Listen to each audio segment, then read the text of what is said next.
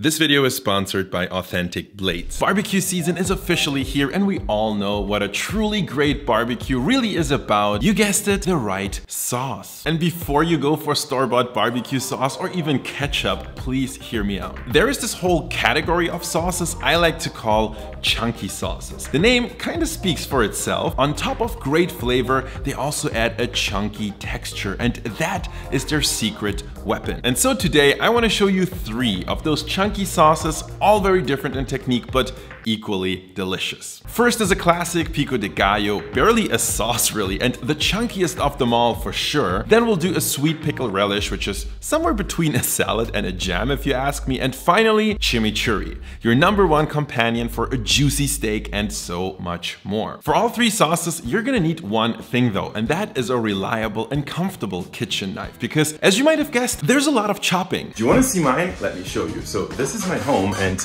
this has been my go-to knife for about a decade. Even before I started this channel, I had this knife, which is why I'm super happy to have teamed up with the company behind it, Authentic Blades. They bring you these beautiful carbon steel knives straight from Vietnam at affordable prices. All of their products are handcrafted by small family-owned businesses, and I just love their look with the natural patina that builds up over time and just the way they feel in my hand. Today I'll be making all the recipes with these 2 knives from their Vi series, just 2 different sizes, 23 and 20 centimeters, and trust me, after so many years, this is a fantastic all-rounder. And now, let's make some chunky sauces, shall we? Let's begin by making a classic Pico de Gallo. If you've ever had Mexican food, you probably had this before, but don't call it salsa. Those are often cooked, but a pico never is. The first key ingredient is tomatoes, but you want to be sure to get a variety that is lower in moisture and has a bit more meat to it. A beefsteak tomato is usually a good choice, but personally my favorite are these plum tomatoes. What you want to do is trim off the root end first, then cut your tomatoes into planks,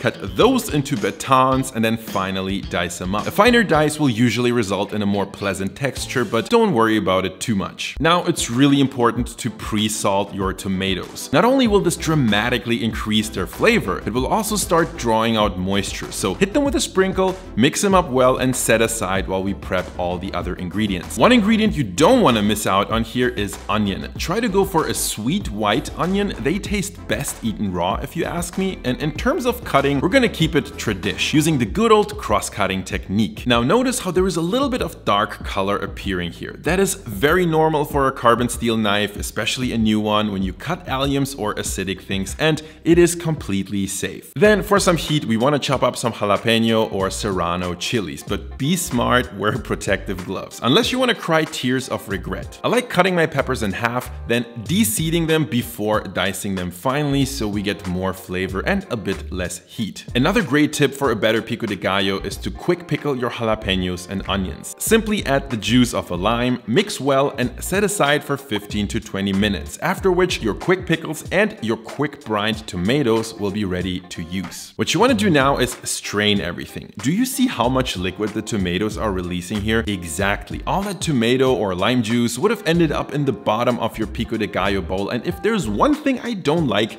it's a soupy pico. No thanks. Now we can at last combine the red and the white, add a little bit of lime zest, and if you want to be bougie, add a little bit of fresh cilantro, which I quickly chopped up while the veggies were marinating. Give everything a quick stir, season to taste if needed, and your Pico de Gallo is ready to enjoy.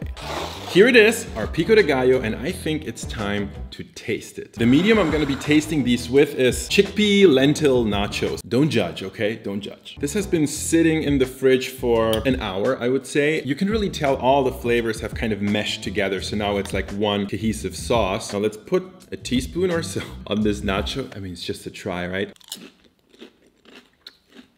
It's honestly beautiful. It's got that freshness from the onions and the cilantro. It's got a little bit of acidity from the lime juice and the tomatoes, and just that little bit of heat you need from the jalapeno. What do you want more? This is perfect. One more super important thing is, because we've sort of almost quick pickled the onions, they have lost a lot of their like nasty sharpness, and you just get like the good part of the onion flavor, if that makes any sense. Next up, the one, the only sweet pickle relish, which is one weird sauce, by the way. We're starting with a whole bunch of cucumbers. Pickling cucumbers are perfect, but other types of cucumbers will certainly work as well. Trim off the ends first, then I like to halve my cucumbers lengthwise, cut each half into a few long planks, and finally dice those up. Then another onion, same as before, and very crucially, a few stalks of celery. For me, they really add a certain something to relishes, and they are quite conveniently shaped for dicing, so you know, why not? Sprinkle these generously with salt and set aside while preparing your seasoning base. For that, you want to whip out a large saucepan, and in that, combine sugar, flour, mustard seeds,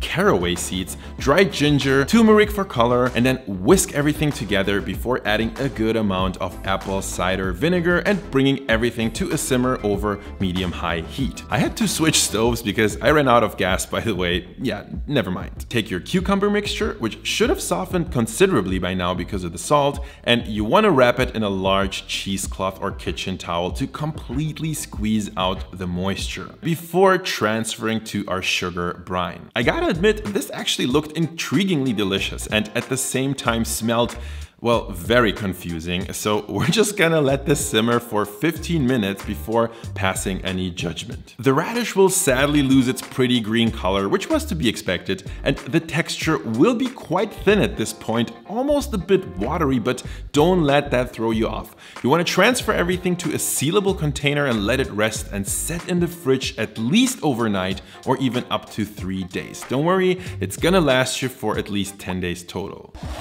So check this out, the sweet pickle relish has been in the fridge for quite a while. I actually made this particular batch 3 days ago, and it really does thicken up considerably. So don't worry if you feel like your relish is a little bit too liquidy at first. Let's get a taste of this. Of course, normally you would eat a sweet pickle relish with, you know, something like a hot dog. Only a hot dog? Is there anything else you eat sweet pickle relish with? I'm sure it tastes great with a lot of things. Let's find out.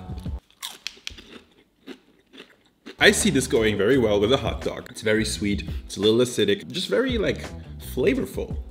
And it also makes me wonder, what other types of sweet relishes can you make? I'm sure this is not the only one, right?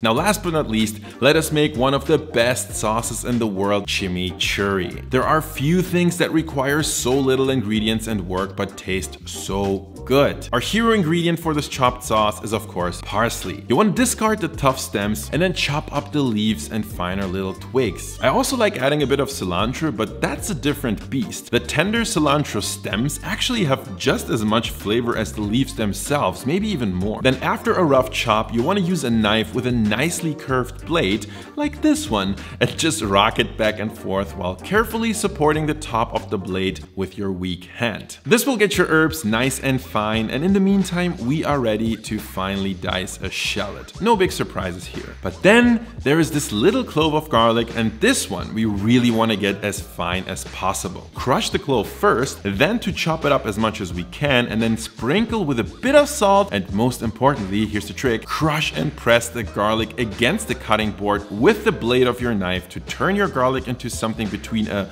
very fine mince and a paste. Lastly, there's an optional little red chili. You could also just use chili flakes instead, but I do prefer the mild fruity kick you get alongside the spiciness when you go for fresh. But do make sure everything is nice and fine. And there is not that much left to do now. Simply add dried oregano, a very generous amount of olive oil, and traditionally some red wine vinegar. Apple vinegar works as well, of course. Then just mix everything and season with salt and pepper to taste. Adjust the amount of oil if you like. It shouldn't completely be swimming in it, but a very smooth chimichurri hasn't hurt anyone either.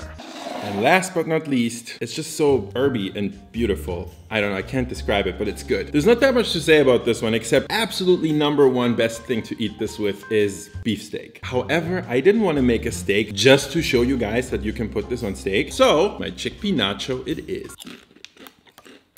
Oh, yes. It tastes incredible, and this has only been sitting around for maybe like a couple of hours tops, I would say. Maybe it tastes so good because this is the only sauce that actually has considerable amounts of fat, but like all that olive oil has actually really beautifully absorbed the flavors from the onions, the garlic, the parsley, even the cilantro. This on steak is something you don't want to miss out on.